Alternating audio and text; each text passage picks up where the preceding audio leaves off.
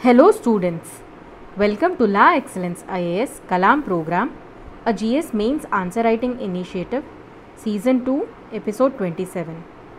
We will be continuing this season for about 50 episodes. Let us look at today's question. The question says, examine the importance of telemedicine in containing the COVID-19 pandemic. The question is from General Studies Paper 3, from the topic of Science and Technology and from the subtopic of Application of Science and Technology in Daily Lives and Telemedicine. If we look at the context in which this question is asked, government has recently issued guidelines for practice of telemedicine. What do you understand by telemedicine? It is the exchange of medical information using information and communication technology tools.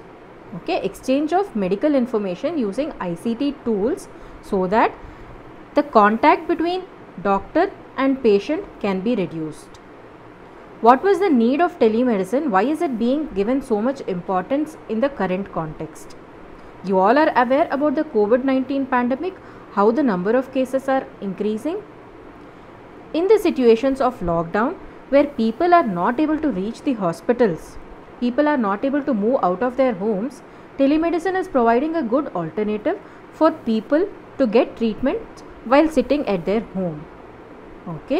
Other than this, you all are aware that India is having a shortage of doctors even in normal situations. And then during the treatment of COVID-19, some of the doctors, after serving in the COVID-19 wards for some time, they will have to go under quarantine for 2 to 3 weeks. During this quarantine period, they will not be able to treat patients. But by making use of telemedicine, these doctors will be available for giving treatment to the patients. One more thing is, hospitals are acting as hotspots of transmission of COVID-19. You all must be aware that hospitals are one of the most crowded places and they are acting as hotbeds of transmission of COVID-19. Because of all these reasons, telemedicine is evolving as good alternative for proper medical care amidst COVID-19. So this is the context in which this question is being asked. If we look at some of the value addition points that can be written in this answer, any fact relating to the increase of COVID-19 cases could be written. Also, a fact relating to the number of doctors to population ratio. We have a poor doctor to population ratio. Any fact which is reflecting that could be written. Also, if you all are aware, around 70% of India's population is in the rural areas, while only 30% of the doctors are available to serve in the rural areas. So when rural areas are not getting served by doctors, telemedicine offers a platform so as to serve these rural population. So this fact you can write as a value addition. Other than this, any case study about hospital transmission of COVID-19 could also be written, because we will be writing about overcrowding in the hospital serving as a mode of transmission for COVID-19, and we can mention any case study as a value addition point. So these are some of the value addition points which you can write in your answer. That is regarding increase in COVID-19 cases, doctor to population ratio, or poor rural health resources, or any case study relating to hospital transmission. If we look at what is to be avoided in writing this question, whenever we think about the telemedicine, we tend to think about the guidelines which are issued by the government. But is it important to write the guidelines in this answer? No, because the question is asking about the importance of telemedicine. It is not asking the guidelines themselves. The guidelines are necessary mainly for the healthcare professionals who are offering treatment. Our question demands how it will be useful in the context of COVID-19, and so it is better to restrict ourselves to only the importance of telemedicine, not going into the guidelines part. Let us now look at how to write this answer in the introduction, body and conclusion format. Coming to introduction, we have two keywords here. One is telemedicine, one is COVID-19 pandemic. So you can introduce either what is meant by telemedicine or what is the importance of COVID-19 pandemic or what is the problem with COVID-19 pandemic. In either case, because the core of the question is asking about telemedicine, I would suggest you have to write the definition of telemedicine somewhere, even if you are starting with COVID-19 pandemic. Coming to the body part, I think it is convenient to divide this body into two parts. First part being how telemedicine usually works.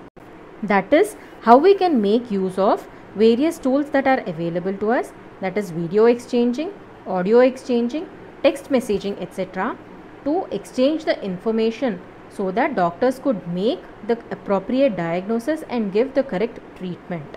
Okay, how telemedicine works will be written in the first part, and in the second part of the body you can write how telemedicine is going to be particularly useful in COVID-19 pandemic, where social distancing is the norm and where lockdowns are the norm. Okay, so body could be written in two parts. Coming to the conclusion, you can mention about the importance of telemedicine, especially in the context of COVID-19, how it decreases the contact between people during lockdowns, and hence how it helps in reducing the severity of COVID-19 pandemic in the community. Let us now look at a sample answer. The person writes, telemedicine means exchange of medical information through information and communication technology tools and consultation of health experts from a remote location. So he has given a simple definition of telemedicine in the first paragraph. What does he write further? In view of lockdown to contain the spread of COVID-19, telemedicine is being looked upon as a technological tool to address the health needs of the people without the need for movement. So here he is trying to write the context in which telemedicine is being supported. Okay, so he is given the definition of telemedicine and then he is trying to write the context why telemedicine is being supported and is being given a push. What does he write further? He is writing here how telemedicine works. Okay, just as we discussed how telemedicine works, he is writing here. What is he writing? Using high quality videos, conditions like fever, cough, shortness of breath can be evaluated.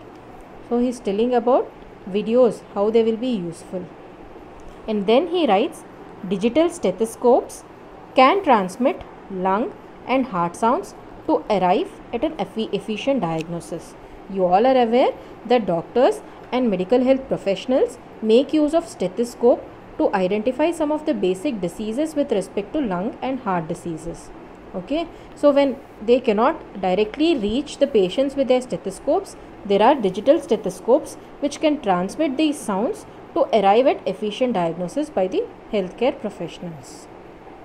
Then he writes, it helps in providing medical services to remote, inaccessible areas. So some areas may be inaccessible in times of disasters, or even the rural people are usually not having so many doctors. Even in such scenario, telemedicine is helpful. So if you see, he has written about the definition of telemedicine, the context in which telemedicine is being supported, and then he has written how telemedicine routinely works. Let us see what he writes further. Here if you see, he is writing advantages of telemedicine. Okay, no crowding in hospitals. Hospitals being one of the most risky areas for transmission of COVID-19, there will be no crowding in hospitals.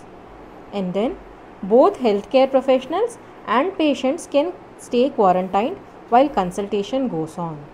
Yes, we have discussed this point. This point also we have discussed.